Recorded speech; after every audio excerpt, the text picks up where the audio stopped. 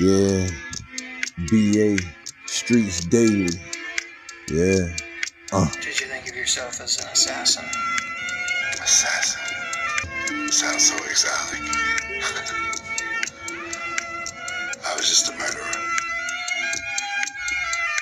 Yeah. Hey, yo.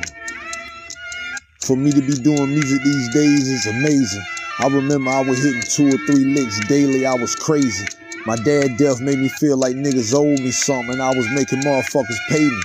But really what it was, I just wanted to kill something. And to this day, I'm still hoping the motherfucker make me. I was trying to keep the violence away and the ARs locked on safety. But I see, I'm gonna have to let a lot of y'all who don't know me really get to know me. And I ain't into blowing paper unless it's gonna get that homicide tape up.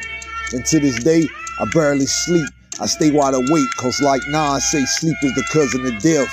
And in my case, my killers might be my neighbors. I say that cause I'm surrounded by haters. That's why later I'ma go pick his girl up and get ate up. She like to get face fucked and come back home to you after she redo her makeup, nigga. There was a man who was begging and praying, I guess. And he was pleased God and all over the place. So I told him he could have a half hour to pray to God.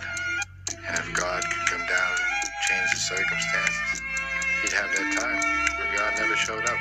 And he never changed the circumstances. And that was that.